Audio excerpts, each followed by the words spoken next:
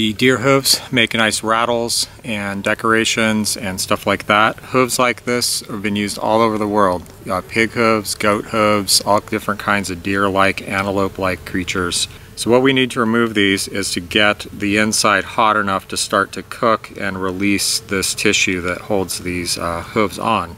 Because inside here there's a bone. This isn't solid, it's hollow. So we want to get that nice and hot and then pop it off.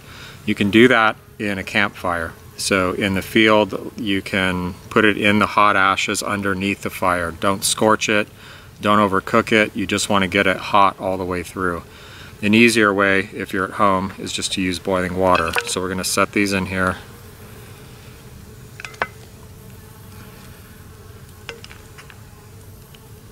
So this water was just boiling. I just pulled it off the stove. It doesn't have to be boiling. You don't have to boil them. But make sure you start with water that's boiling hot. After a minute or two, you can start testing them.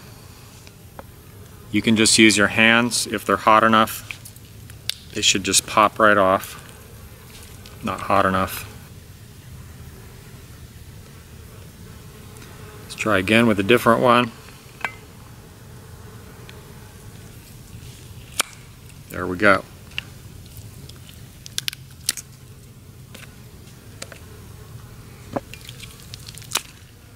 Now if you saw the video on removing the hawk skins, you'll remember that these little hooves down here, the dew claws, were cut off and left on the skin. But this leg still has the dew claws, so they're the same. I'm not sure that one's ready yet.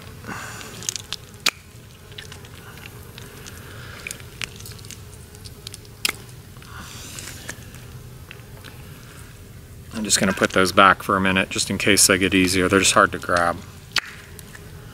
Okay, if this is hard, just grab a pair of pliers. Because some deer will be harder, some maybe like an older deer or something.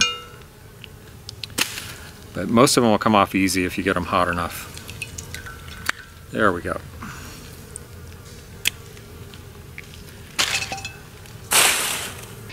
There's two ways to prepare these, and I have some samples to show you. This part down here is called the frog, and it's soft. It's kind of like rubber, and then this part is harder. So you can either leave the frog in and just trim around here. You need a pretty sharp knife because as you try to cut, the hoof will bend away. So you can do it like that and leave the frog in place,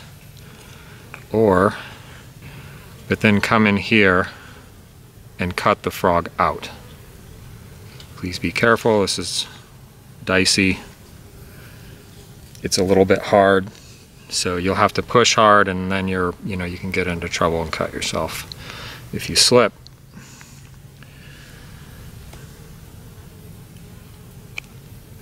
Okay, so like that.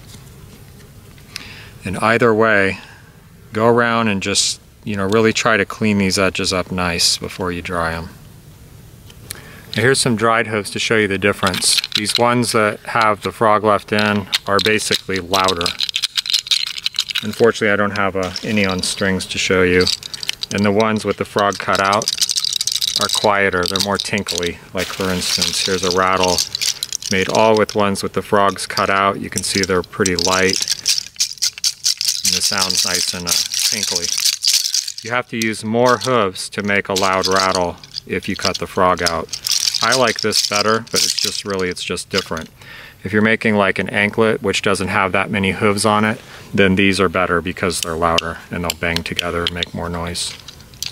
What's cool though is that you don't have to decide because you can re-soak these at any time. I would suggest at least just trimming off this junk right here, and then you can dry them, and at any time you just re-soak them in warm water and you can trim them however you want and re-dry them. The only other thing I do is I'll scrub them with a brush real well, and then after they're dry I'll oil them. Probably want a hole in it. There's very few things you're going to do with these that you don't want a hole. Usually the hole is put here.